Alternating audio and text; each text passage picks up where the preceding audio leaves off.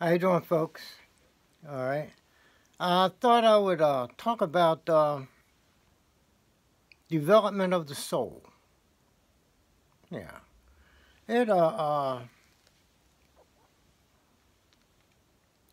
it is something that people should know that they can do. They can develop their soul. So some folks say, "Well, uh, my soul's already developed." Well, maybe not. Okay.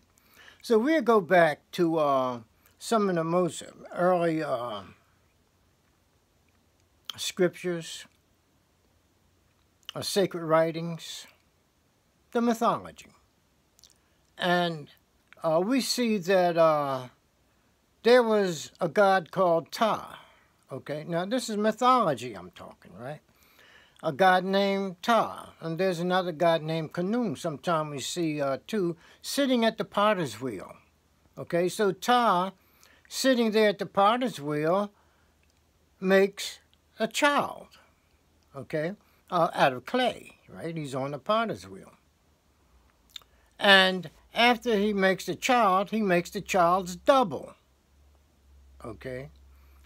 And this double will give the clay child, let's say, locomotion, the power to move about. However, this power is really not developed. It is simply there. He puts it in there, okay, to be used in the future, developed by the child, perhaps when the child's maybe 13 years of age. So he makes the child, and he makes the child's double. This double sometimes is called the ka of the child. That is the ka double, the double of the child. Okay. So now, but this ka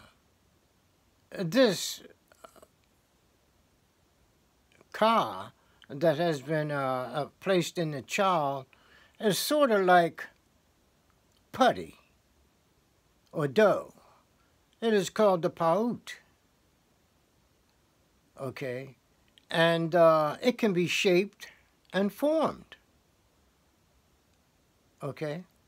So this tells us that a person can shape and form his own soul. And, you know, this comes through, let's say, knowledge of self. And so people in the ancient times were urged to know thine self. Okay? And through this knowledge of self, person can transform his soul or form his soul according to his desire. So if a person now says he wants to transform his soul so that in his future life he will be as he had planned it to be in this life. Prepare in this life for the future life by transforming the soul to be as you want to be in your future life. There's going to be future lives, no doubt about that. This is not the last life, okay? So now, so the ancient spiritualists taught how to do these things, how to develop the soul. It is in the ancient scriptures. In fact, it is in the Bible, it is in the Quran, it's in all religious scriptures. You see, all religious scriptures derived from the mythology, the ancient mythology, teaches self-development, soul development, etc. So our religion is supposed to teach us this. If you belong to a religion, it's supposed to teach you this. It's supposed to teach you how this soul development can take place. By you. By the person. You see. But it seems that sometimes people just don't bother. They're not interested in developing their soul. And so such people have actually left their soul out there. It can be developed by another person according to that person's will, or by another institution, such as your religion. Religions are in the business of soul development. They're supposed to be telling people how to develop their souls. How to develop their souls. You see. Now, we'll take a religious institution that tells its folks, the congregation, parishioners, that we'll take care of you. If you're hungry, we'll give you food. If you have sinned, you come to us and we will pray for you. You see, because the priests or preachers, according to them, they are, or their religion, they are closer to God than what the average person is, the everyday person is. That is the parishioner, the one who comes asking for help, saying that he has sinned or she has sinned. Please, Father, pray for me. And so the priest acts as what they call an intercessor or a paraclete. That is, he's closer to God than the average person. Therefore, he can make contact with God much easier, or more easily. He can make contact, and therefore is in better position to pray for the person, to get forgiveness for their sins. You see. And so now, the person, okay, confesses to the priest prays and tell the person, yes, you will be all right now, you can go home, try not to sin again.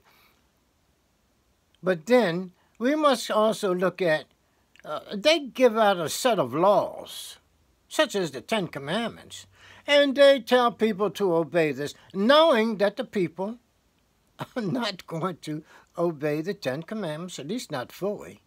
They're going to sin forever in this life. And they will forever return to the priest or preacher saying, oh, I want to be forgiven. Or either they will resort to prayer. They will pray themselves. Okay? Prayers that have been handed down to them by their church. You see? So now the people we see are conforming to the teachings of the church. The church has dictated, and the folks follow the dictation. They live by the doctrines of the church. They have conformed to the will of the religion. And when they conform to the will of the religion, their souls have been formed and are being formed by the teachings of that religion. You see? They have turned their soul over to the religion. You see? Now, when the priest comes, when the person's dying, and give, let's say, the last rite, he's coming to make claim. He's claiming what belongs to the church. Now, maybe it's a fair deal that if the church does for a person, if the church helps a person when they are in need, or if the church even prays for a person when they have committed a sin, you see what I mean? Then the church is doing something for them. And when something is done for a person, then that person should repay them.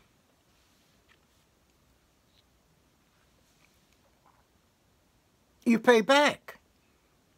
You're in debt. When people do something for you, you are in debt. Pay them back. Okay? But the church is coming for your soul.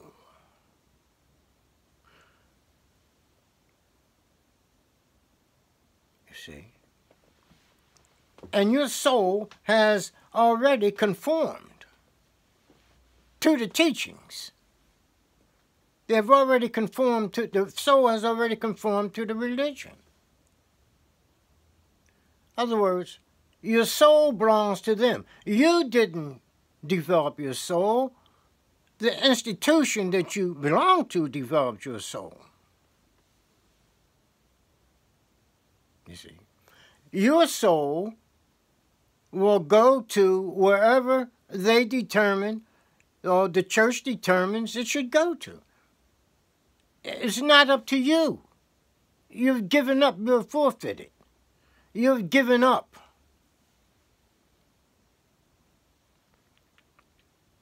You've given up forming your soul to the way you perhaps would want it to be, unless it's all right with you for the development to take place in the church, by the church, for the church, and they will have your soul in the next life, in this life too, as far as that goes.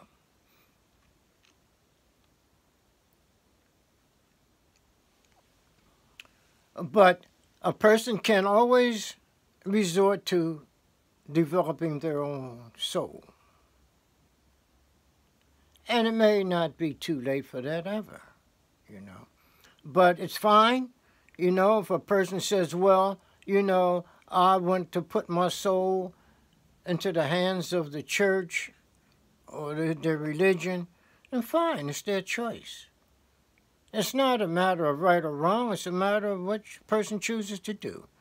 If you prefer to develop your own soul, then do that. Because in the next life, you are going to pick up on that soul. What they say, what you sow in this life, you reap in the next. The soul that you create for yourself in this life, you will harvest that soul in the next. It will be yours. Thank you. And get back with me. Subscribe. There's a lot more to talk about. All right. Have a good one.